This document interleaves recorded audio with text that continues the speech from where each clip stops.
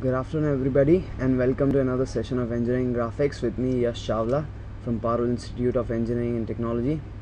Well, today I have a long beard. Well, let's see if this works out.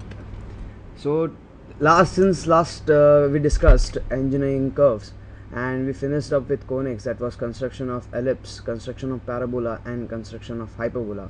Today we are going to move on to more engineering curves, which are cycloidal curves, involutes, spirals, and at the end of the session we'll discuss some common examples if time permits us.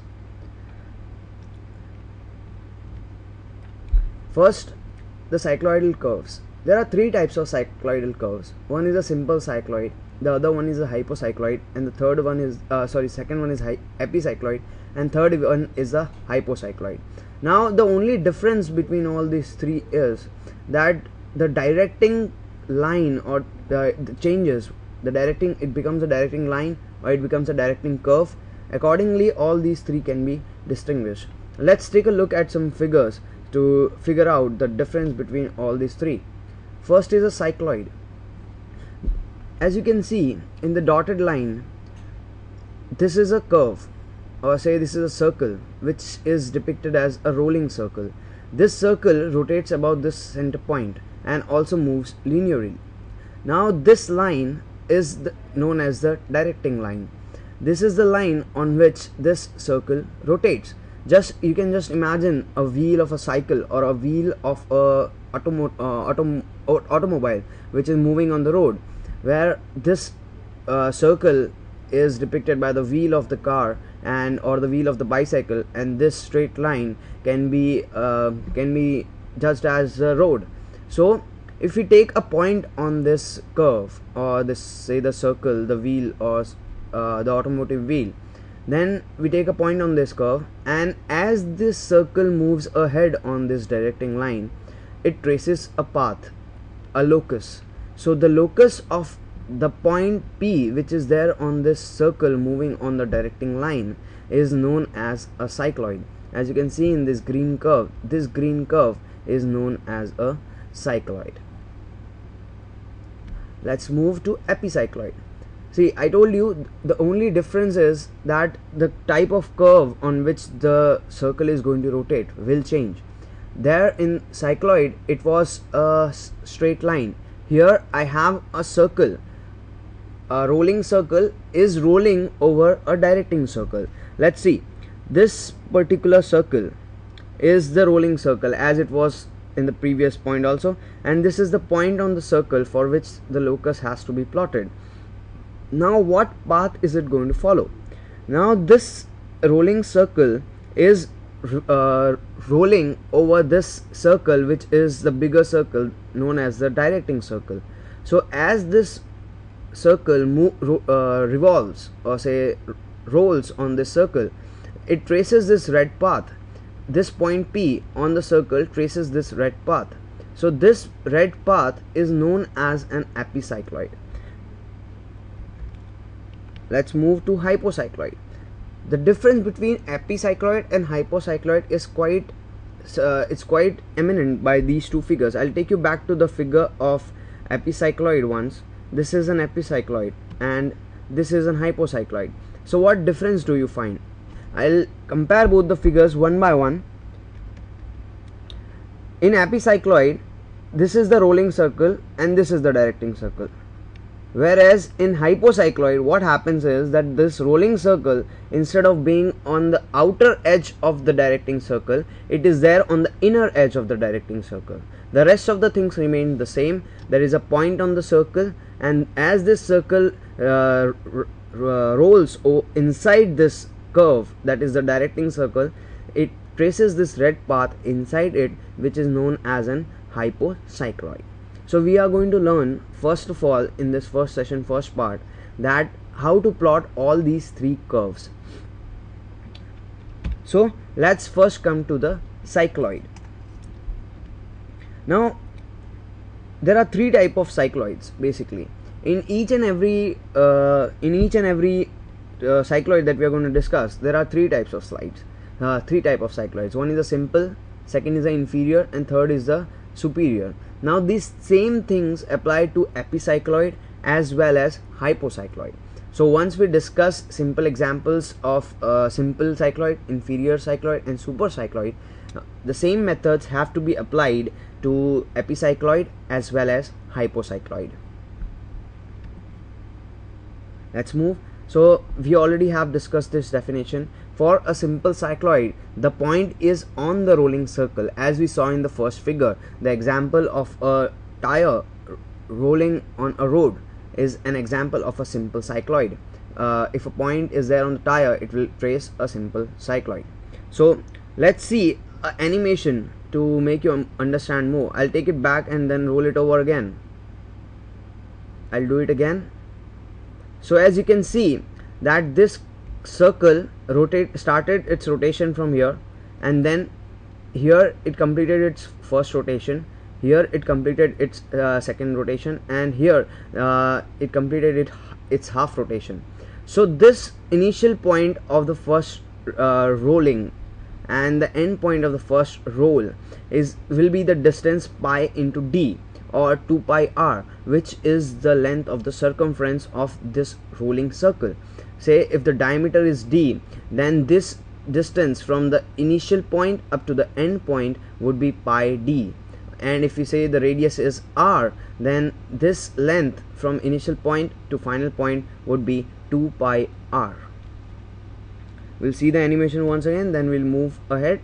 Just picturize and visualize the concept of this point on the circle, rolling circle, moving on a directing line, which is a straight line. So what conditions are we going to, under what conditions are we going to build or construct this cycloid? So let's see. Diameter of the rolling circle or say the generating circle is d. So d is the diameter. So we have to construct a cycloid, and then what it says is that we have to draw a tangent and normal to any point on the curve. So we have two informations that is given to us, that the diameter of the rolling or the generating circle is d. The second point that it is given is that we have to draw a cycloid. So the picture should come clear that a straight line has to be drawn on which there will be a circle of diameter d which will be rolling on it, and then at last, when we have once plotted the cycloid, then we are going to draw the tangent and the normal at any point on the curve. A condition for the initial point is also given in the question. It says that point P0 is the initial condition from where the circle starts generating the cycloid on the directing line, that is a straight line. So let's start. Step 1 would be to draw the circle of diameter d, and for drawing a circle we need a center, so we take the center as C. Then what we will do is we will draw a tangent from P0 of distance equal to pi d. Here we go. So I have taken the center C, and then I have drawn a circle. This circle has diameter d, and then from point P0 that is there on the circle, I have drawn a tangent of distance pi d, or of length pi d. Why pi d? Because the initial point of rolling of this circle on this line would start at P0, and then again when P0 touches this line, the distance it had covered would be the total of the circumference of this circle. Hence the distance is pi d. So here at the end point again P0 will come in contact with this line. Here this is the this is the rolling circle or generating circle, and this line is known as the directing line. So now we are going to follow the next steps to construct our cycloid. Now we are going to divide the circle into 12 parts. You must have observed, and I keep on telling this again and again, that this method of dividing a circle into 12 parts has to be masterized, because in each and every curve, right now we have discussed locus, we have discussed engineering curves. For all the drawings that we have done, we have almost in all the drawings we have divided the curve or say the circle, we have divided it into different parts, and especially if it is a circle, we divide it into either 8 parts or 12 parts. So please master this art and make it fast, because if you don't if you take a lot of time in dividing parts, then you might not be able to complete the paper, as engineering graphics is a lengthy paper almost each and every time. So let's move to the next part. So I'm dividing the circle into 12 parts: 1 2 3 4 5 6 7 8 9 10 and 11 and 12. So I have divided this circle into 12 parts. Now why I am doing this is that for when this circle would be rotating, when this circle would be moving on this line, say it is rotating like this and moving forward, then what will happen? First 1 will come into contact, then 2 will come into contact, then 3 will come into contact, then 4 will come into contact, and similarly 5 6 7 8 9 and 12 will be the point when P0 again comes in contact. So I have divided this circle into 12 parts to have different positions of the circle while it is rolling on this line. So what next do I have to do? Now I have divided the circle into 12 parts, so I have to divide the length of the line also in 12 parts, because both the length of the circumference of the circle and the length of the directing line is same. The parts will also be the same. So 1 will coincide with 1, 2 will coincide with 2, and 3 will coincide with 3 once we do it. First we are going to draw parallel lines from the circle, and then we are going to divide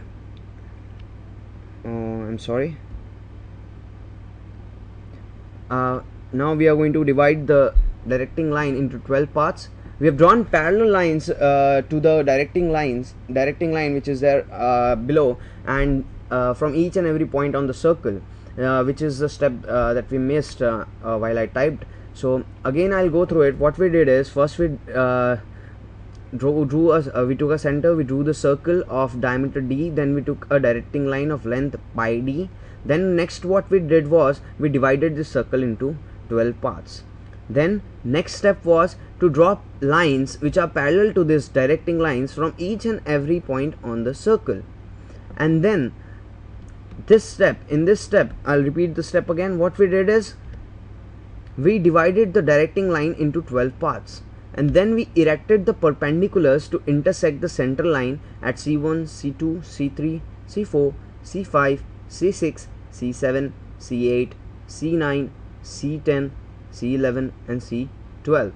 Now students, instead of dividing the directing line into 12 parts, you can directly divide this center line into 12 parts. Now why we have done this is that these points are more accurate than cutting an arc. That's why we have taken these perpendiculars instead of directly dividing the center line. Moreover, there won't be any types of construction which will be there in this line. So if we use this line for reference and we take perpendiculars, then I guess the figure would be more clearer. That's why we have depicted this situation in this figure. Moving on, the next step would be with radius equal to CP0. CP0 is the radius of the circle, of the rolling circle, or say it is the half of the diameter that is given in the question. We can say it is d by 2, and then we'll take the center as C1 and cut an arc on the horizontal line passing through 1, just as we did in locus. Now what we are going to do is, listen again, this I have shown a point, this is where the arc would come. Now we are going to take the center, the radius would be C to P0, this which is the radius of the rolling circle. Then what we are going to do is that we are going to take the center as C1 and cut an arc on line which is passing through 1, which is here.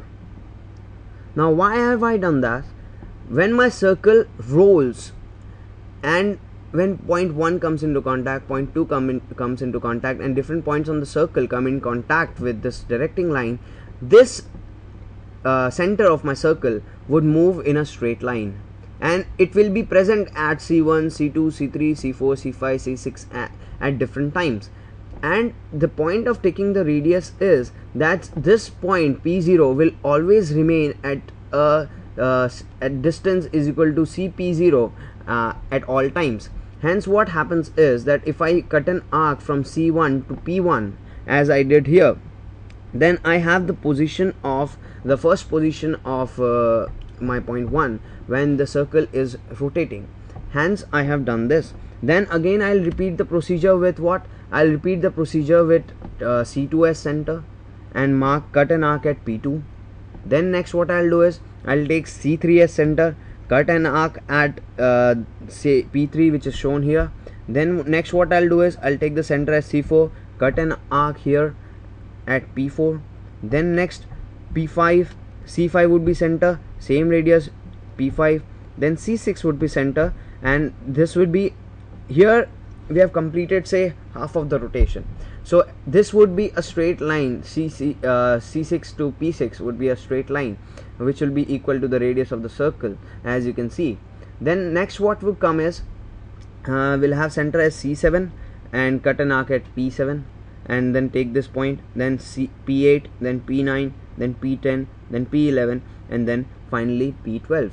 So again what we have is all these red dots points show us the different positions of the curve, say of different points while the circle is rolling on the directing line. So once we join P1, P2, P3, P4, P5, P6 up till P12, then we will have a curve. Let's see, we'll join all the points and we will have a curve. This curve is a cycloid that is required by us. So we have the cycloid. Now what we are going to do is, now we have to draw the normal and the tangent to this curve from any point on this curve. So first of all, what we will do is we will take a point on this curve Q.